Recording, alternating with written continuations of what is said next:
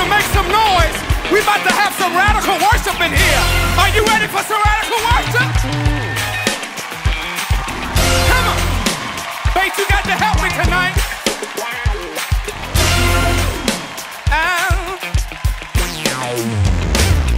We've come together on one accord for no other reason but to worship the Lord. This is the day that the Lord has made. We will rejoice and be glad. Give glory to His name. You say, we come together on one accord for no other reason but to worship the Lord. This is the day. This is the day that the Lord has made. We will rejoice and be glad. Give glory to His name. Lift up your head. Lift up your head, O ye gates, and be ye lifted up. Lift up the everlasting door, and the King of glory, shall come in. Shall come in.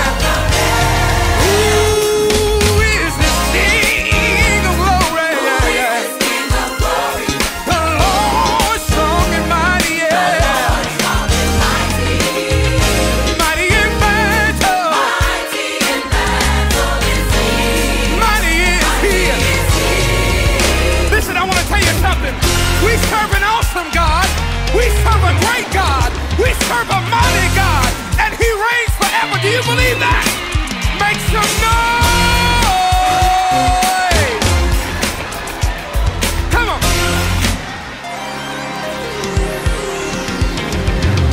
Our God is awesome. He's the King of kings. He's all powerful and sovereign, master of everything. Enter His gates with thanksgiving and praise.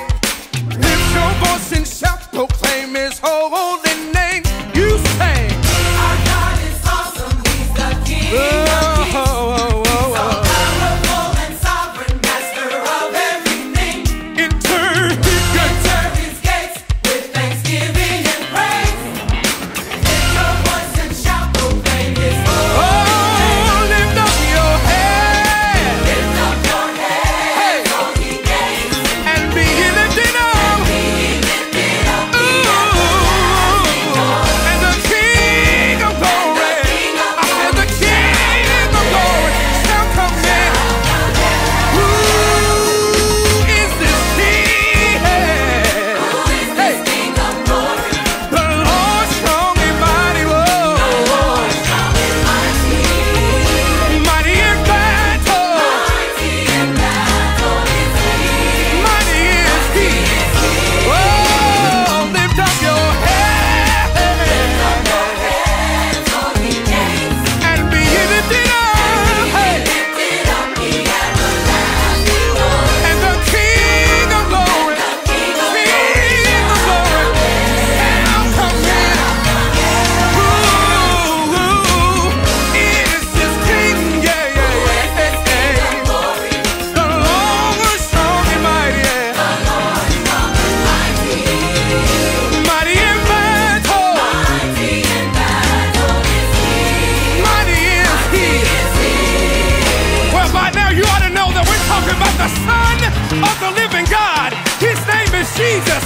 The Bible says every knee will bow, every tongue will confess that Jesus is Lord. Do you know He's Lord tonight? Come on. Come on, choir. King. I said He's the King of glory. I know He's the King. Mighty is He. Yeah. He's the King of glory. His name is above every name. And He's worthy to be praised. Mighty is He. Yeah.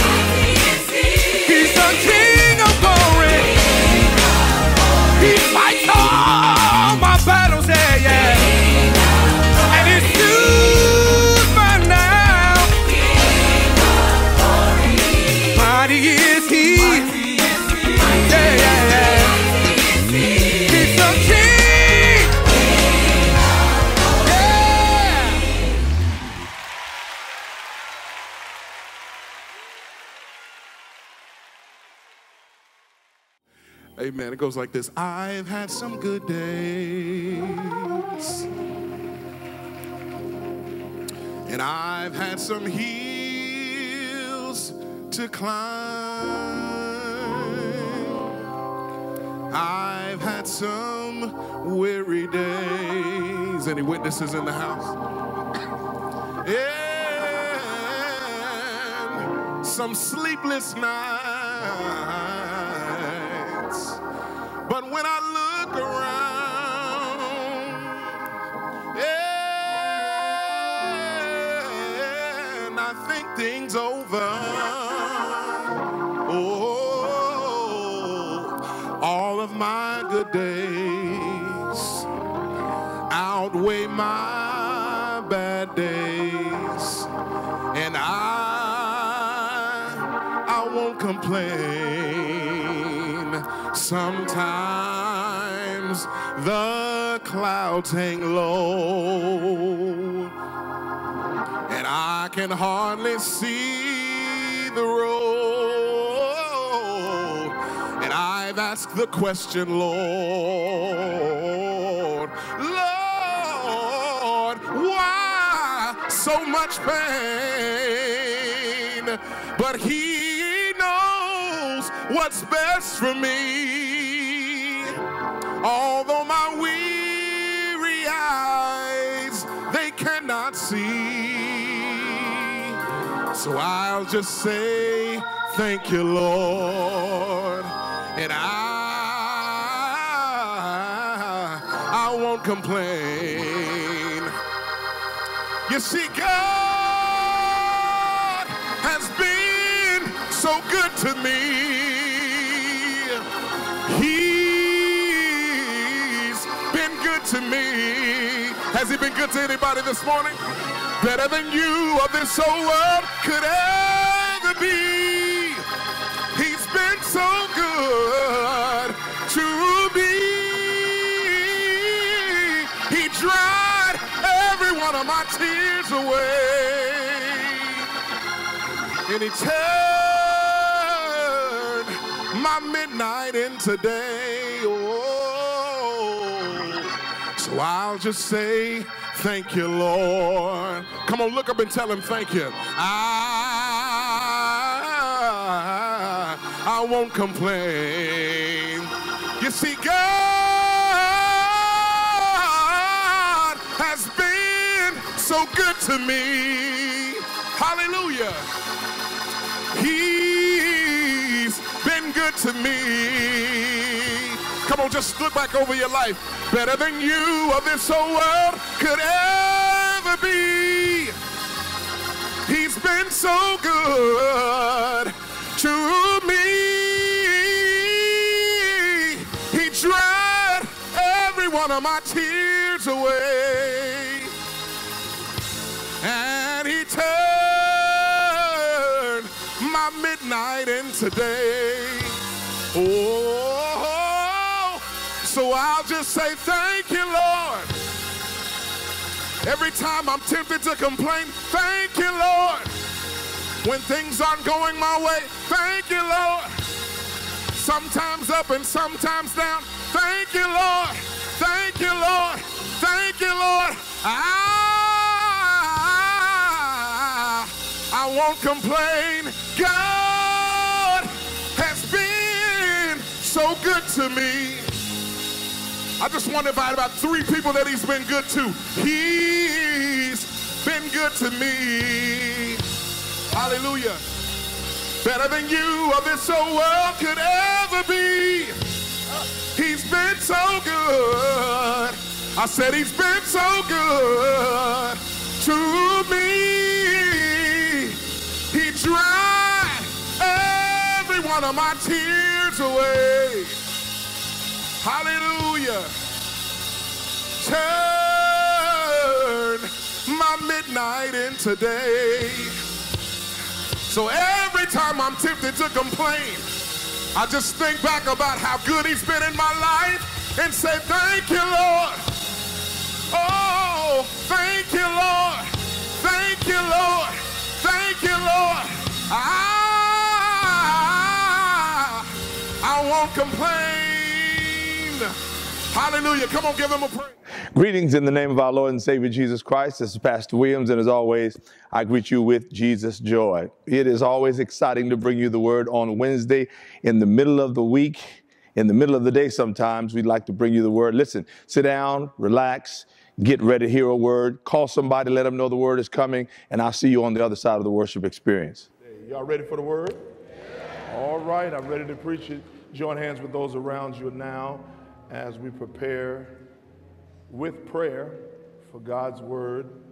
After we will have prayed, remain on your feet for the reading of God's word. Let's pray. God, thank you for being an awesome God.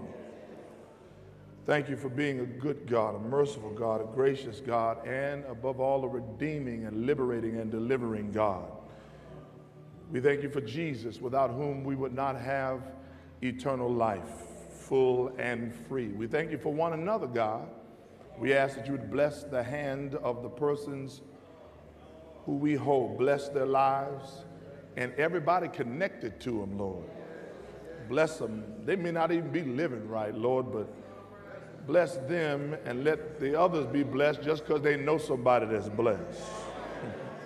Bless them till they finally turn around and face you face to face and finally give their lives to you. Now, God, we want to hear from you. We need a word from you. If we don't hear from you, we don't know what we will do. So, God, forgive us of our sins as we consecrate ourselves now and make ourselves ready to hear your word. We pray, God, that as I sow the seed of your word, that it would find good ground on the soil of our soul, and with time intending, bring forth the fruit of the character and conduct of Christ, because, Lord, we want to be like Jesus in our hearts. Finally, God, I pray for me. God, you called me. You know all about me. Let no flaws, faults, or failures in me hinder the free-flowing movement of your Holy Spirit.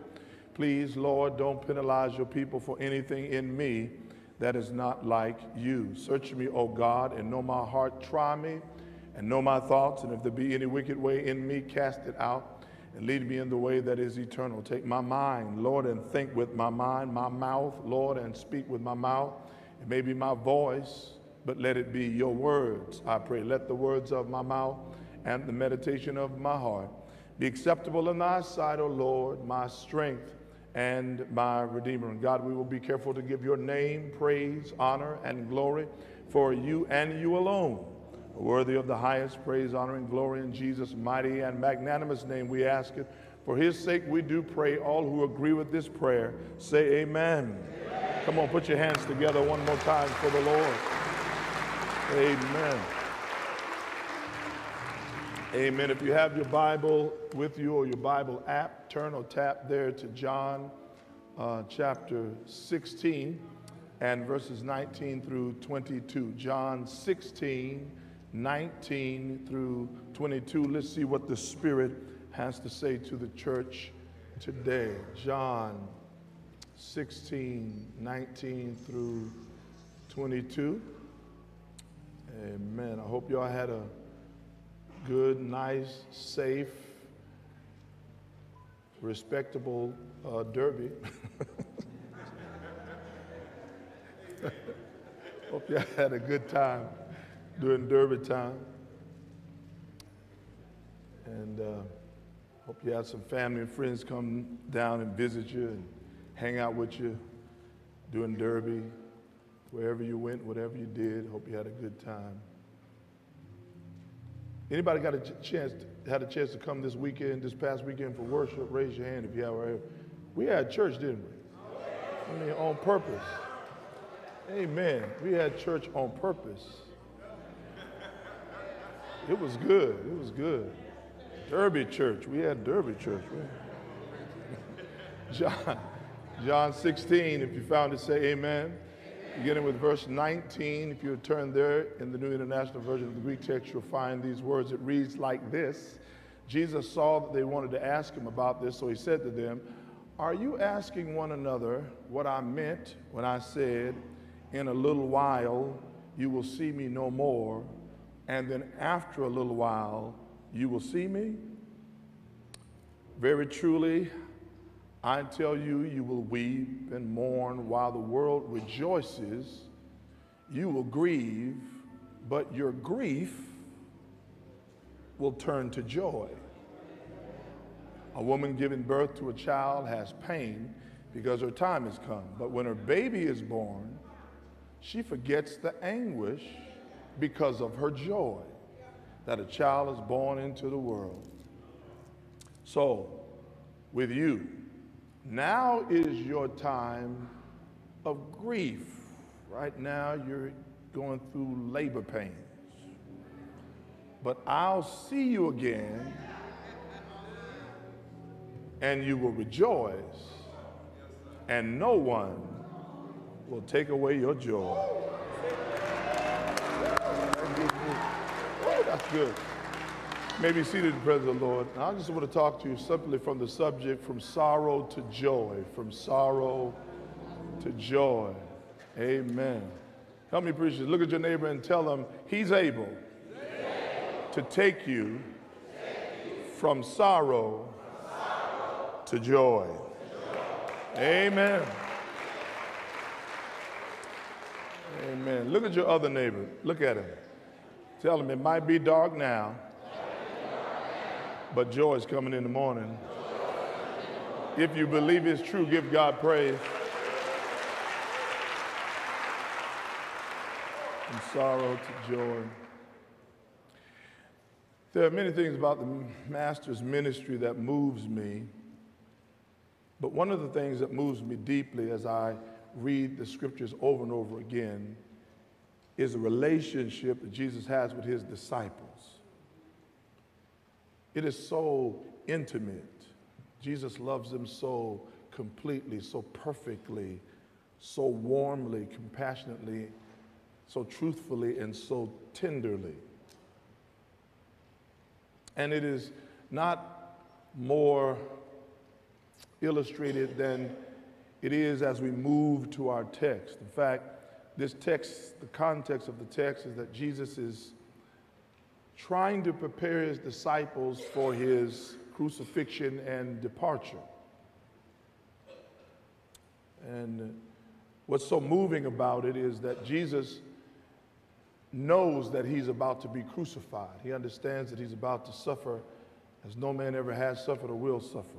He's about to experience the most excruciating and humiliating ordeal of his young life. And yet, even though Jesus is about to suffer as no man ever has or ever will suffer, Jesus has a mind lifted above his own suffering and is concerned about his disciples. He does not think, or is at least not so preoccupied with the anticipation of his own personal suffering that he does not care about the experience that his disciples will have when he is crucified. So Jesus is going to great pains to prepare them for what is about to happen. And I almost said to prepare them for the inevitable, but it isn't inevitable in the sense that Jesus has a choice. He does not have to go to Calvary. Now he has to go to redeem us, but he doesn't have to choose to. But he chooses to choose. In fact, he said it like this: no man takes my life, I lay it down. So the songwriter was right. It wasn't the nails that kept him on the cross. He said, I could call legions of angels to come get me. It was love that kept him on the cross. And so this loving Christ, who's about to be crucified, knows that his disciples don't have a clue about this crisis, this critical moment that is upon them, so he seeks to prepare them for what is about to take place. He's already eaten with them the Lord's Supper or the communion or the Passover then. In the upper room, they have sung a hymn and left. Jesus is already, in anticipation of what's about to happen, told them that somebody is going to betray him. Another is about to deny them. The disciples are asking, is it I? Is it I? Jesus is trying to prepare them by telling them about the Holy Spirit, the coming of the Holy Spirit, that God is going to bring the Spirit In fact, later on, he says, if I don't go away, the Comforter won't come. I got to go so that the Comforter will come. So sometimes God has to subtract in order to add. Sometimes he has to take away in order to bless you. Sometimes you got to move one thing so he can add another. And if you're not careful, you'll be so preoccupied with what he took that you won't see what he had. Jesus knows they're going to hurt, they're going to grieve, they'll be puzzled and confused and bewildered and befuddled. And so he begins to try to calm them in anticipation of what is about to happen. He says in chapter 14, let not your hearts be troubled. You believe in God. Believe also in me. In my Father's house are many mansions. If it were not so, I wouldn't have told you. I'm going to prepare a place for you. If I'm going to prepare a place for you, I'm coming back to receive you unto myself, so that where I am, there ye may be also. It is then that Thomas is confused. We don't know where you're going. How can we know the way? He said, I'm the way. He said, I'm the truth, I'm the light. No man comes to the Father but by me. And then in chapter 15, he begins to teach them about staying not just connected, but staying in communion. I'm the vine, he says. You're the branches. Abide in me. My word abide in you.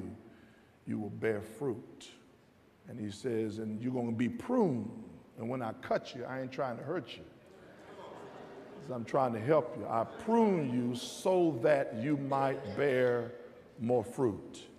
He said, but you got to stay connected and in communion, because without me, you can do nothing. So Jesus is trying to prepare them. He tells them about staying connected. He tells them again about the Spirit of God and the fact that another comforter is coming, so that he can not just be with them, but be in them. And then Jesus gets to this passage of scripture in chapter 16, because he's talking about leaving, and they still don't get it. But Jesus understands that I'm going to tell them now. I'm going to pour into them now. And they may not get it now, but they'll understand it better by and by. And it is true that after his resurrection, they looked back on everything that he taught, and they said, now we get it. Now we see. Because sometimes the truth we are taught, we don't understand until after we look in the rear view mirror of circumstances and experience, and then we say, oh, now we see. It's kind of like when your parents used to tell you something when you were a teenager and you wasn't trying to hear them. Because you know, when you're a child, your parents know everything. And then when you become a teenager, your parents don't know anything. And then when you get older, you realize they were smarter than you thought.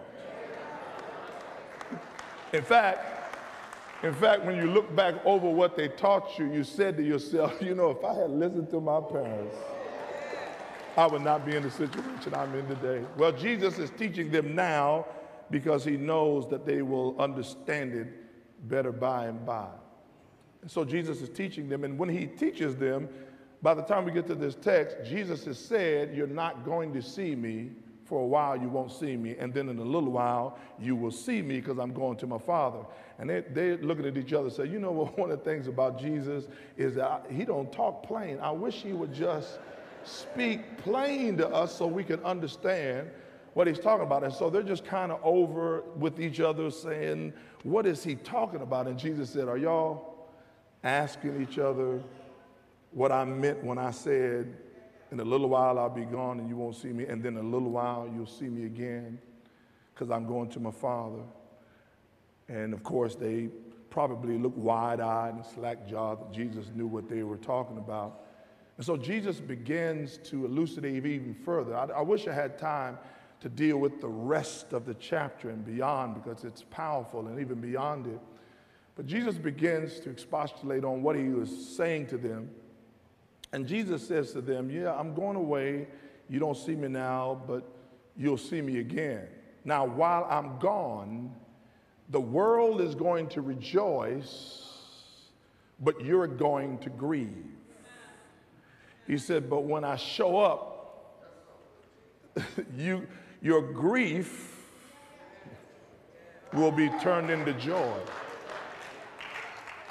And then he does this. He says, a woman who's pregnant goes in labor because it's time for the delivery.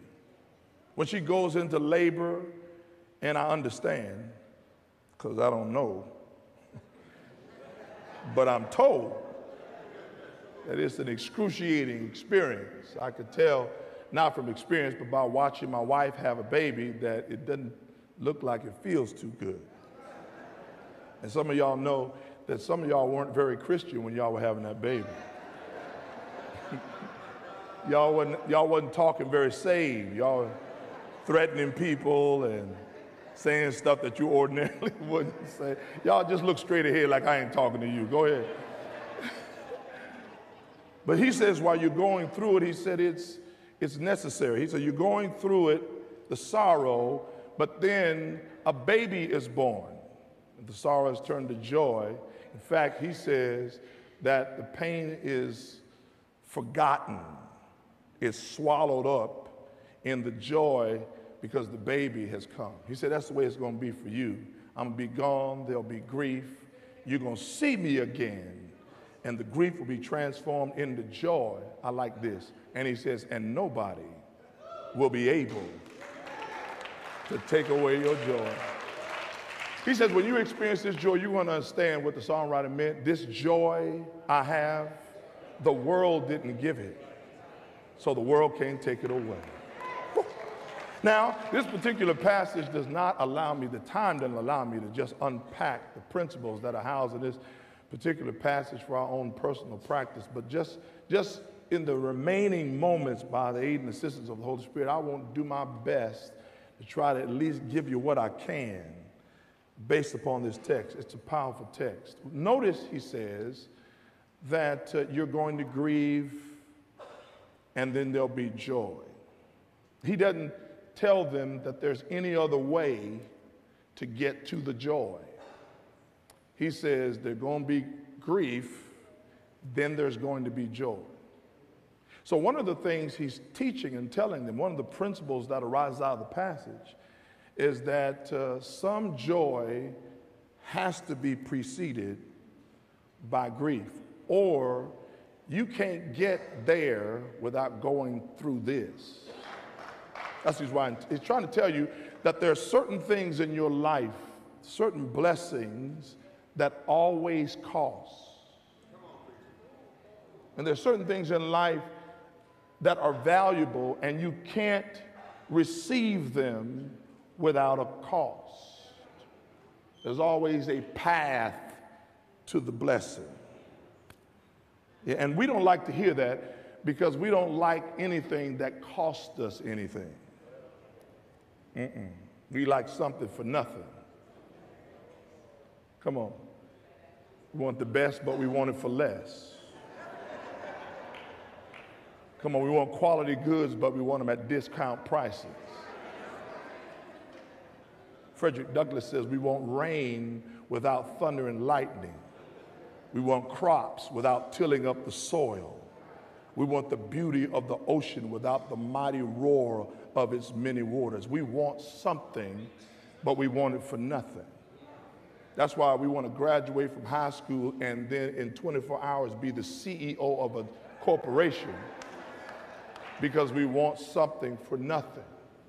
That's why it's difficult these days, in part, for some people to stay married, because they want the benefits of a good relationship without paying the cost to get there. So they spend more time and energy on the wedding than they do the marriage.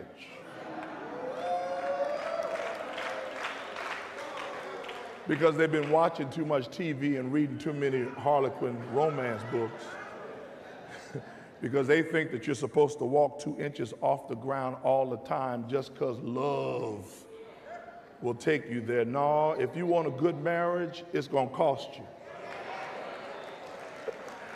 Why you don't shout when I talk like this? People want opportunities. They want great opportunities, but you will never be able to take advantage of great opportunities without the cost of preparation for the opportunity. You want people to open doors for you, but you ain't ready to walk through it, because you got to prepare for that kind of opportunity. People want degrees, but they don't want to go to school. Come on, they want children, but they don't want to raise them. Come on, y'all making me talk like this because y'all looking at me. They want children, but they don't want to raise them. They want to be a member of a church, but they don't want the responsibilities of membership. Come on, want to get paid big money, but you come to work late and leave early. Because we want something, but we want it for nothing. But if you want the end result, then you've got to do what comes before the end result. If you want the cross and the crown, it costs you a cross. If you want the gain, there's some pain. If you want glory, there's some gall. So if you want something that matters, something that is valuable, then it costs. Nature teaches us that. Everybody wants a diamond that is flawless and gold that is priceless, and they admire the mighty strength of a majestic oak tree. But a diamond's purity comes as a consequence of coal being under severe pressure. And it is the pressure of the coal that brings about the purity of the diamond. Everybody wants the purest gold, but the purest gold goes through the hottest fire. And everybody is impressed by the mighty oak tree. But that oak tree was not planted a mighty oak tree. It started out as a little acorn. And the acorn had to struggle to become the mighty oak tree. Y'all don't hear me. And everybody wants a life that's like this oak tree, strong, victorious, mighty, rooted, and capable of withstanding storms. But you don't want to go through anything to get there. Because in order for that acorn to be that oak tree, it had to be buried. It had to be covered up. Y'all are not hearing me. And some rain had to fall on it. Nobody likes rain. Sun, heat, shine on it, and it had to wrestle its way through what was piled on top of it.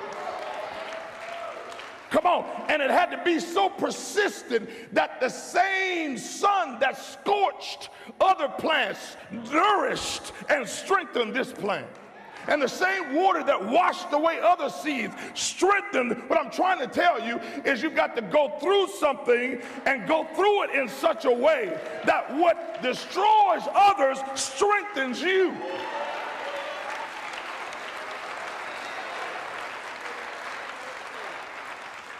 Man, I wish I could preach this like I feel it. Because it's not what happens to you. It's how you respond to what happens to you. That's why you got to learn how to walk by faith. That's why you got to learn how to trust God. Because you see, one of the things that will tempt you to quit while you're struggling towards your joy or the goal is when the struggle doesn't make any sense. When it doesn't seem like there's any meaning to the misery you're going through. When you're going through pain and you don't see no purpose for the pain, it'll make you want to quit, give up on God, or at the very least say, Why hast thou forsaken me? But you got to learn that God is so faithful that even if you don't understand what you're going through now, that God is going to make sure that whatever his purpose is, that it will be revealed at the proper time. But in the meantime, you got to trust him through the struggle, through the stress, through the pain, through the perplexities, through being mistreated, through being isolated, through being rejected. Because the joy requires the process. I'm almost finished. But watch this. This joy, if you want to get to the joy, he says, first there's the grief, then there's the joy. But watch how he says what he says at the end. Because when he says it, he's saying this: you can't get to the joy without the grief.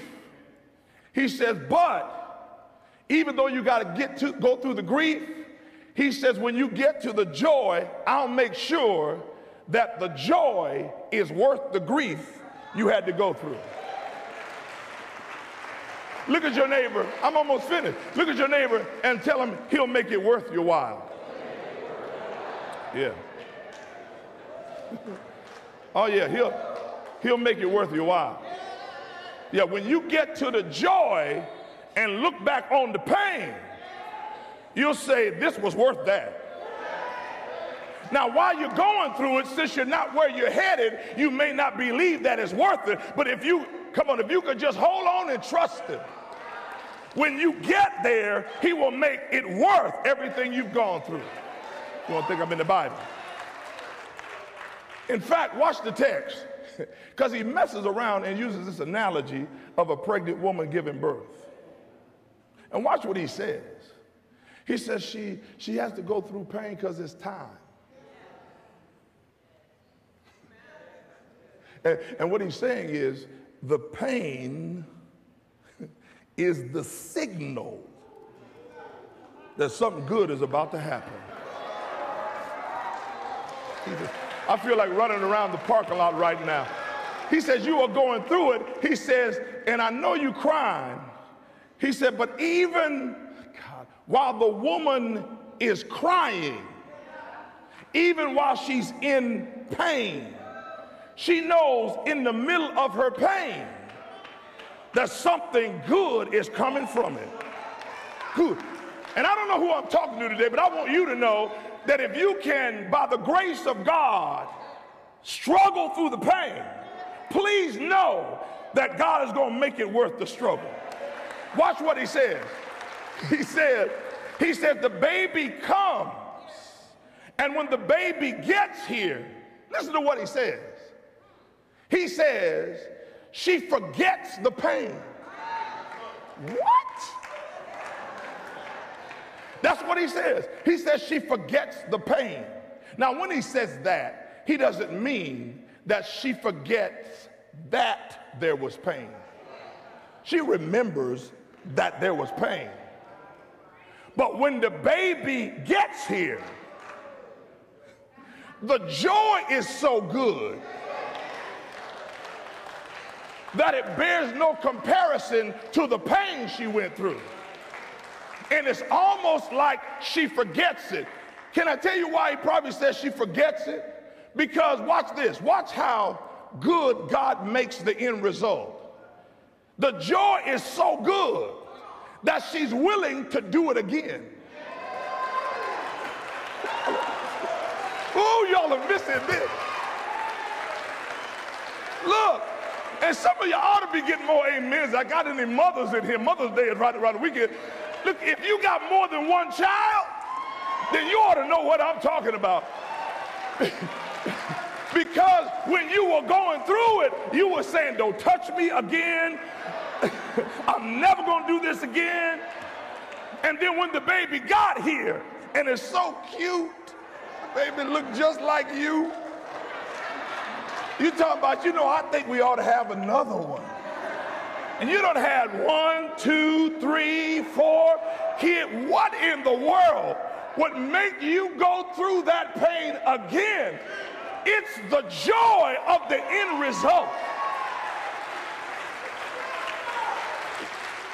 And so you may have to struggle to get that business going, but when the business finally is on its feet, it's worth everything that you've gone through. You may have to struggle to get that degree, but the getting to your goal was so much joy that you said, I got my bachelor's, I think I'll go back for my master's.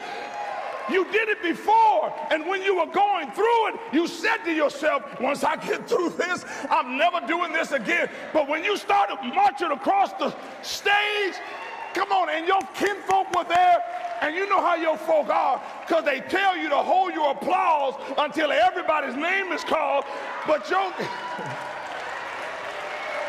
crazy kinfolk are up clapping, and you start considering something you promised you'd never do because of the end result.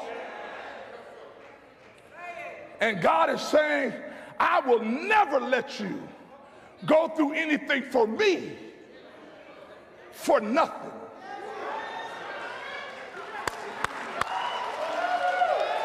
Look at your neighbor and tell him it pays to serve Jesus.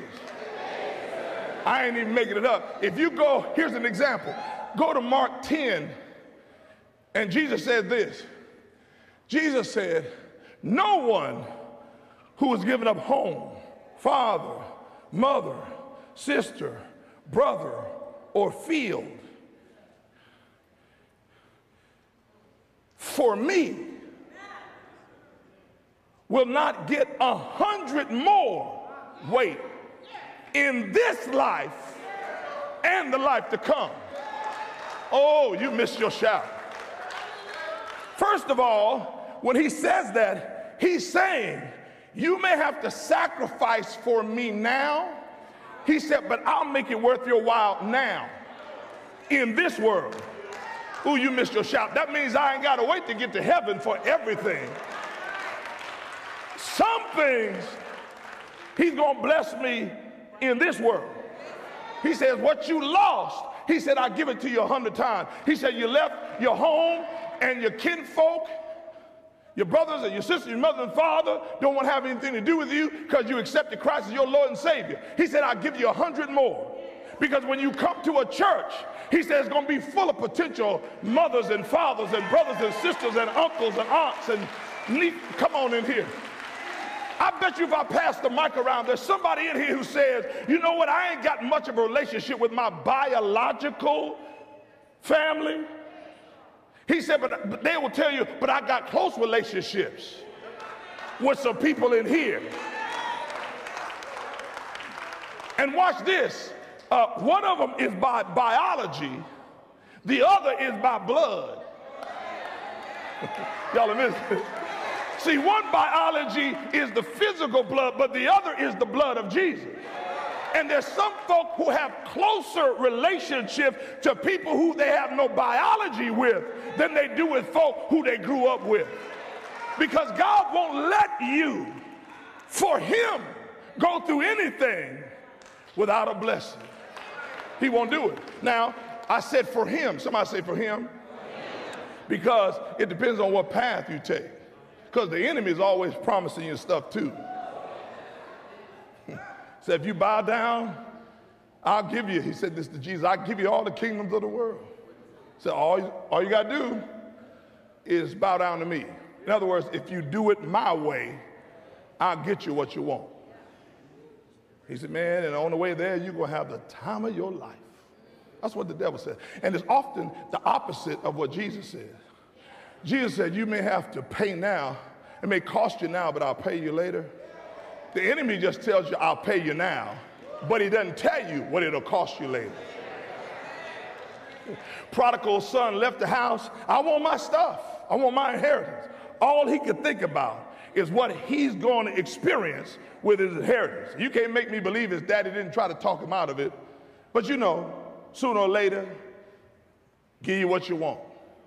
Left the house, got in the fast lane with his fast friends, footloose and fancy free.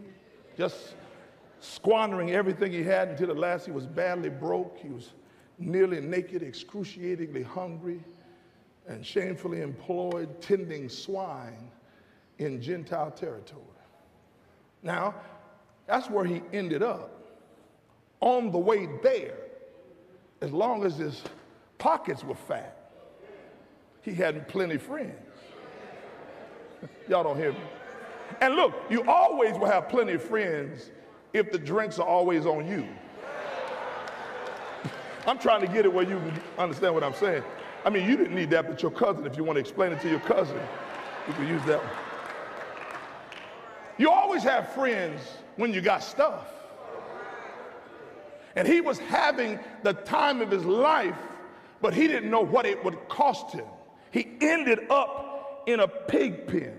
He ended up doing something he never thought he would do. Because that's the way the liar, the adversary, the enemy, the devil, Beelzebub is. He's the liar and the father of lies. In other words, lie is his native tongue. He speaks lie like you speak English. If his mouth is moving, he's lying. But he never tell you what it's going to cost you. And so the prodigal says, the Bible says he came to himself. He said, I have been a fool.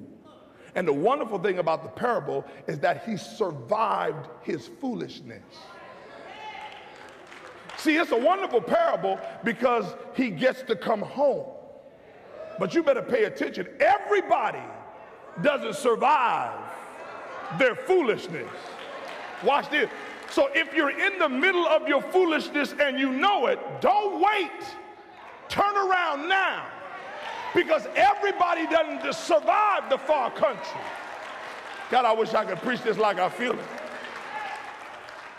But you will never sacrifice without God paying you. He said, I'm going to make it worth your while. In this life, and, somebody say and, in the life to come. And this is important because every believer needs to remember that this is not all there is. And if you remember that this world is not all there is, but that there's another world, then you can understand why some things seem unresolved in this world. But God doesn't put a period at the end of this world. He puts a comma at the end of this world. And you don't stop at commas, you just pause and then move on. Which means that there may be some things in this world that we do not understand. I do not understand suffering, but I do know that suffering does not have the last word. That the central nervous system is not the final arbiter of truth. Look at your neighbor, tell him God ain't finished. So even if you have to suffer for him in this life, he'll make it worth your while, not just in this life, but in the world to come. That's why you got to walk by faith. Ain't that good news? Look at your other neighbor and tell him it pays to serve him. He's faithful. He won't let you down. In fact, not only will he make it worth your while down the road, God, but he has a way of making it worth your while on the way. Anybody in here can testify that while you're on your personal pilgrimage, he'll punctuate your pilgrimage with periods of joy. Somebody said the joy of the Lord is my strength, which means that when God punctuates your personal pilgrimage with periods of joy, it's the joy that helps you get through to the next situation. My God, I know I'm right about it. Okay, I got to quit. Y'all look tired. And I'm running out of time. But you got time for one more? Watch this, watch this. Watch this. I like this because of what God is able to do. Because he's not just omnipresent and omniscient, know everything. Not omnipotent, has all power. But he's omnicreative. Omni means all. He's omni-capable. He's omni-able. Watch this, watch the text. Because what shouts me in this text is not just everything I taught you, but this last thing blows my mind. Because I want you to notice what he says. He says the woman gets pregnant because it's time. She has the baby. And when she has the baby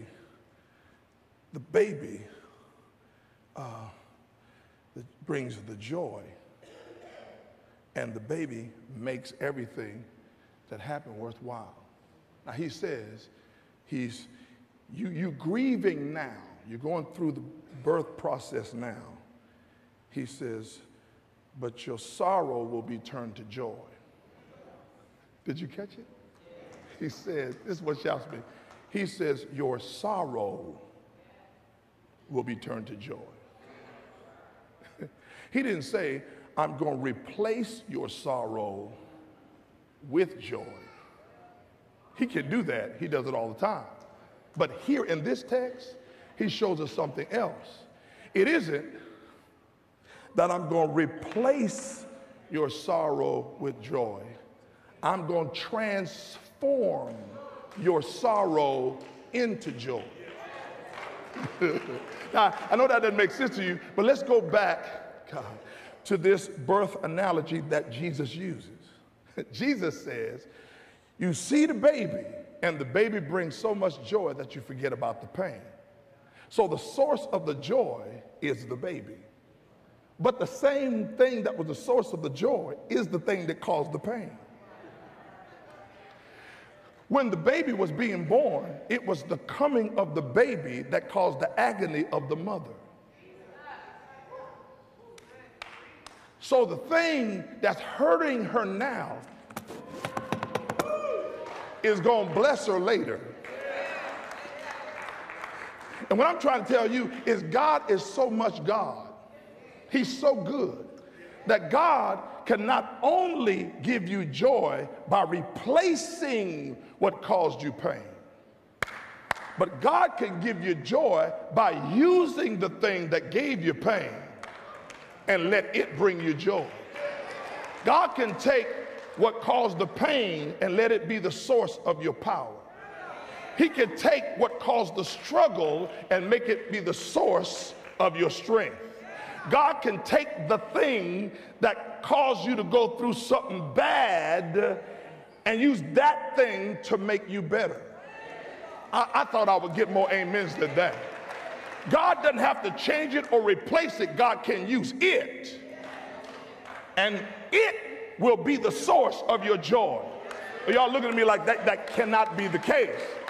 Just think about your life and think about certain things in your life that caused you pain, but now are the source of your joy. And listen, the ultimate expression of this, because I'm running out of time, is the cross. Because Jesus is trying to prepare them for the fact that he is about to be crucified.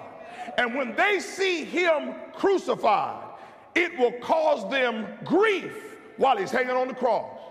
But when he comes down off the cross, is put in the tomb, and gets up Sunday morning, and they see him again, and they have joy, and they look back at the cross and its meaning. The same cross that gave them grief is now the source of their joy, because if he hadn't died, we couldn't live. The Roman cross was a place that was a cursed way and place to die. But God has taken the cross in the mind of a believer and transformed this symbol of murder and agony and suffering into deliverance, liberation, and redemption. That's why you wear a cross around your neck. That's why some of you got tats that are crosses, because God has taken something evil, God, and has brought good out of it. So every time you see Calvary, it makes you shout. Because if it hadn't been for the, oh, y'all don't hear me, you wouldn't be on your way. Is there anybody in here who's glad about Calvary? At the cross, at the cross where I first saw the light, and the burdens of my heart rolled away. It was there by faith I received my sight, and now I am happy all the day. And since the cross is the source of my joy, every time trouble comes, when I look at the cross, trouble can't take away my joy. Because trouble can't take away what Jesus did for me on Calvary.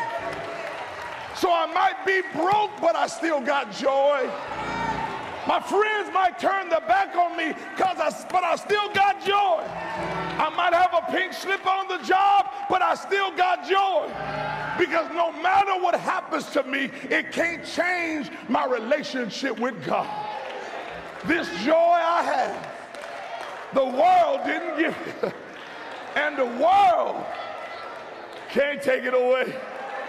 If that blessed you, give God some praise. We hope and pray that you've been blessed by today's message, and we're excited to extend an invitation for you to become a Christian, a devoted follower of Jesus Christ. The Bible says in John chapter 3, verses 16 and 17, "For God so loved the world that he gave his only begotten Son, that whosoever believes in him should not perish, but have everlasting life. For God did not send his Son into the world to condemn the world, but that through him the world might be saved." If you want to be saved and have new life in Jesus Christ, pray this prayer: Lord, I confess that I'm a sinner and I'm sorry for my sins. Forgive me of all of my sins, Lord. I turn away from my old life and turn now to you. I believe that because your Son, Jesus, died on the cross for my sins, I am indeed forgiven. Now, God, I surrender my life to you, and by faith, I receive Jesus Christ and accept him as Savior, Lord, and leader of my life. Thank you for forgiving my sins. Thank you for the gift of the Spirit, and thank you for giving me brand new life in Jesus Christ. Lord, I am forever yours. Amen.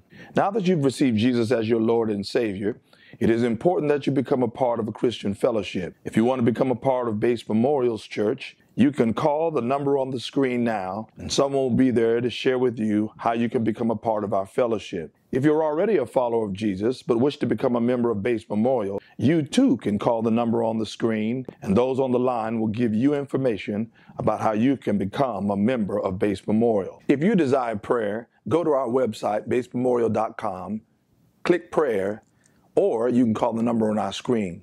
We'll be waiting for you. Praise the Lord. I hope and pray that that word blessed you. We're always excited about bringing you the word virtually. And listen, one of the reasons why we're able to do that is because we have faithful members and we have friends of Base Memorial who give religiously and regularly so that we can bring this particular ministry to you. If you would like to give as well, and this is also for our members who are watching who want to give their tithes, offering, or sacrificial giving now, there's several ways you can do it. We try to make it as easy as possible. First of all, you can give by cash app, $ Base Memorial. It'll go right to our account. You can text to give, and the information should be on your screen, details there. Follow those instructions, and we'll get it as well. You can also go to the website, basememorial.com, click onto the giving tab, follow the brief instructions. It'll take you right to what you ought to do. And, or if you'd like to, you could stop by at your leisure. While you're out, you can stop by, drop off your offering with your gift in it, and we'll make sure it gets where it's supposed to get. If none of those work and you want to just mail it in, the address should be on your screen. It's 620 East Lambton Street, Louisville, Kentucky, 40203, Bates Memorial Baptist Church right at the top, and we'll make sure that it gets right where it's supposed to go. What's up, Bates Memorial family and friends? Listen, this is the year that we're serving with a made-up mind, and we've got a lot that you can get involved in. Check this out. Attention all ministry leaders. Please mark your calendar and join us for Bates Leadership Team meeting. This meeting is for ministry leaders only. Hey Bates family, it's Minister John here with Christian Education. Look, I have an exciting announcement for all those people who have yet to complete their new member classes. We are having another Super Saturday. It's going to be May 29th at 8 a.m. Meet us there virtually. If you want to know what it means to be a church member, if you want to know what it even means to be a disciple, or why we exist as a church, this is your opportunity. Why don't you go ahead and register at the link in this post and join us for virtual Super Saturday.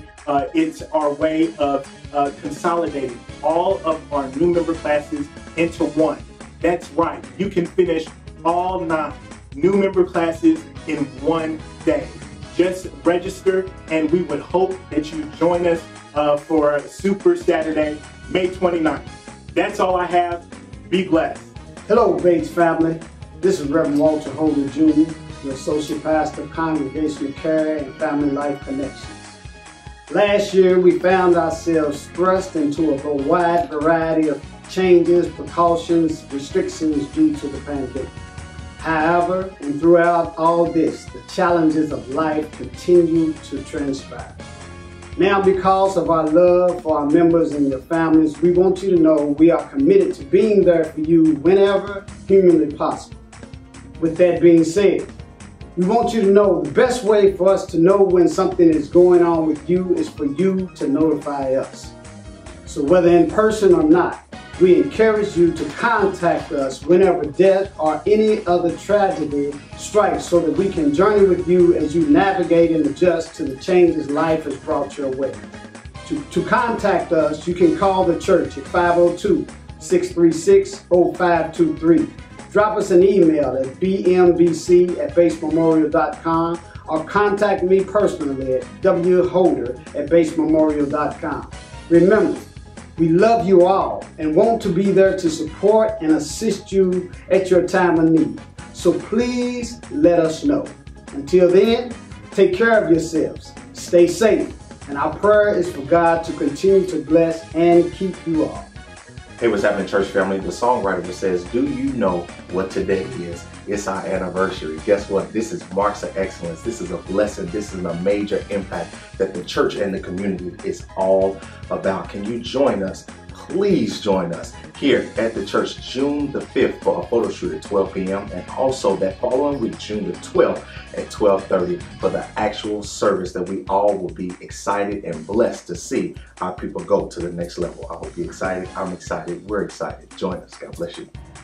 That's what's going on here at Bates Memorial, and we want you to get involved. We are very excited about being able to do this for you, and we're able to do it as a consequence of your faithfulness. Listen, we love to end with a prayer and a blessing, a benediction. So let's do that now. Let's pray. Father, we thank you so much for what our eyes have seen, ears have heard, and hearts have felt. We thank you for the presence of your Holy Spirit, and we thank you for the power of your word. Your word is indeed a lamp unto our feet and a light into our pathway. I pray that you would bless everyone under the sound of my voice in Jesus' name.